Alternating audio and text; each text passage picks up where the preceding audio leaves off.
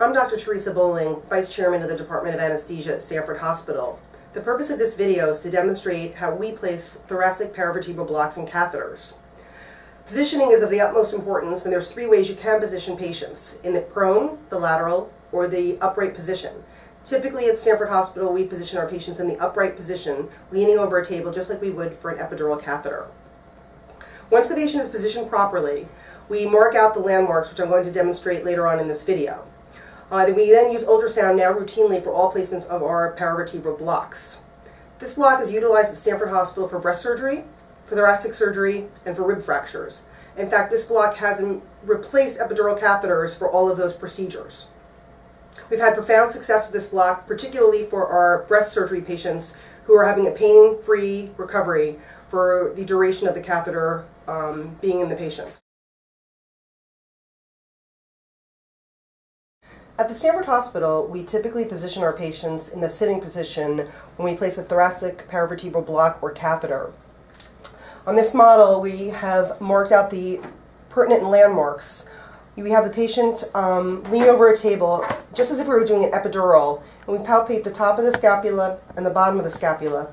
And these typically correspond with the T3 level at the top of the scapula and the T7, T8 level at the bottom.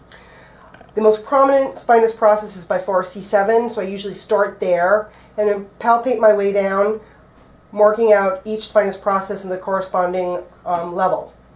For the placement of the block, if you're not using ultrasound, you take a ruler and measure 2.5 centimeters lateral to the midline on the side that you're doing the block and mark out that space. I've done that here for C7, T2, and T4. When we first started doing blocks at Stanford Hospital, we would do single-shot injections blindly at C7, T2, T4. And now that we've gotten a little more sophisticated, we do a single injection basically in the middle of the dermatome that we want to get the best coverage, and we do a single-shot block and or place a catheter there. We do, however, use ultrasound for all of our blocks. We still, however, mark the patients. I'm going to place this ultrasound probe linear, lateral to the spinous processes at the level at which I want to block, and look for my image. This can be a challenging block using ultrasound because the needle target can be deep and the angle is very steep for the needle. I usually scan to try to find the best level in the area I want to be, and we're seeing a pretty good shot right here.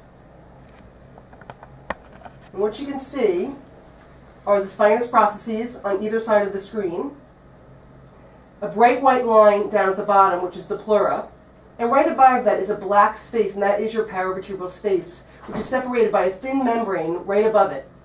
If you inject above that membrane, you're going to achieve an intercostal block and possibly some degree of a paravertebral block, but ideally you want to have your needle below that membrane so that you can inject the local anesthetic and you'll get good spread, just like a dermatome.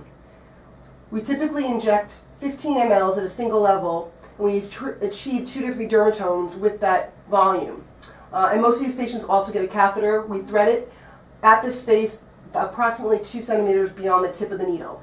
It's very characteristic when you stick the needle in the patient and it's in the proper place, the paravertebral space. You'll see expansion of that space as the fluid fills that potential space and pushes the pleura down into the lung.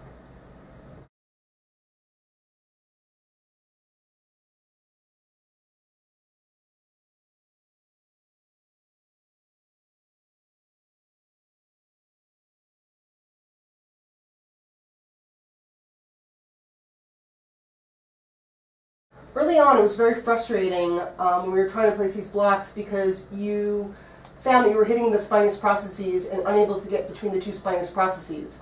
After doing a lot of these blocks, we realized it was because we were putting our image in the middle of the screen, which is what we typically do for most of our neuroblocks. However, in this block, it's very helpful in order to position the needle properly into the paravertebral space by moving one of the spinous processes off the ultrasound image, and that gives you a better angle placement for the paravertebral block. Obviously, I'm going to stick a needle in this volunteer here, but this is typically the angle that we go in. It's about a 45-degree angle. This is the type of block that the needle will come in and out of plane, and it can be very helpful to have a good assistant who can hydrodissect for you, because very often the tip of the needle will become in and out of plane, and with a little bit of local anesthetic or normal saline, you can locate the tip of your needle due to the hydrodissection.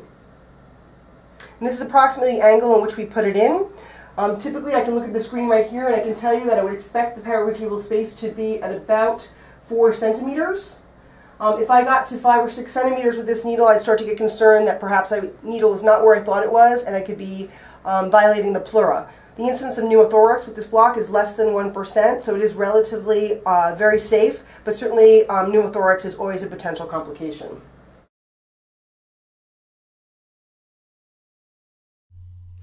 This video demonstrates a thoracic paravertebral block. It's important to identify the landmarks, which are the transverse processes on either side of the screen with the bony dropout beneath them and the bright white pleura with the lung beneath it. The needle is entering from a right to left direction, and as it advances, you will see it pass the transverse process, walk off the process, and advance. And it's helpful to have an assistant at this point inject some local anesthetic to help identify the tip of the needle placement. After a cc or so of local anesthetic is injected, you can see that the needle is not in the right space. It's too high and needs to be advanced a millimeter or 2. Once the needle is advanced, local anesthetic is again injected, and you can see that the paravertebral space expands, and as it expands, the pleura dips down towards the lung, as the local anesthetic spreads in a north and south direction. This will confirm that you have an excellent paravertebral block when you see this filling of the paravertebral space with local anesthetic, and you can be confident that your nerve block is going to be successful.